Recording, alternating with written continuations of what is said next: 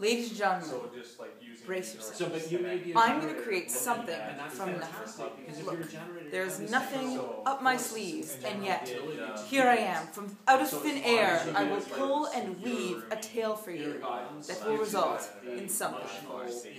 And from you, all I need are 3 words. Boardwalk, woolen hat, spatula. One of them was 2, so that was technically 4 words. Nonetheless, I will allow that, because I'm a magician, I can anything. So we had a boardwalk, we had a straw hat, and we had a spatula, which is an excellent cooking tool, so thank you very much. Once upon a time, a long time ago, there was a board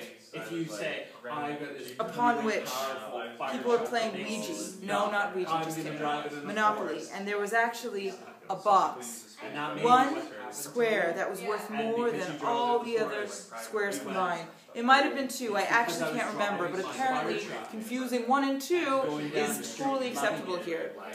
And on this boardwalk, children were playing, and like in Jumanji, they actually had the magical ability, you know that Robin Williams film, you know the one, anyway, to jump in to this board game and walk along that walk. And as they did, they encountered, what do they call them? Stand in their fields. Do you actually know what it's called?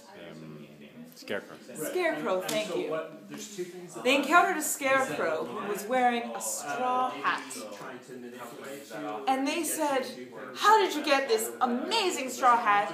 Our heads are burning because it's so sunny, because this idyllic fantasy we envisioned, we didn't realize, came about in a world where there's no ozone layer, and it's just too hot, and we really need to protect our heads."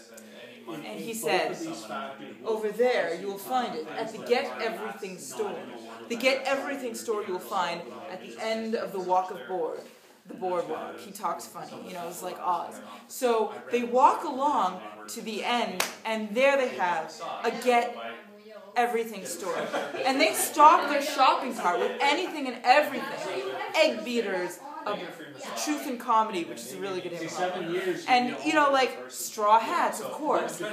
And they are just running out of money until they get to the aisle, and one last impulse buy. They find a spatula and realize they're going to be cooking later. Buy it, jump out of the board game, win. They all win because it's a version of Monopoly that's actually co-opoly, where everyone in the board wins, and then they go and cook some food. Thank you, ladies and gentlemen. Manifestors, like, so this is about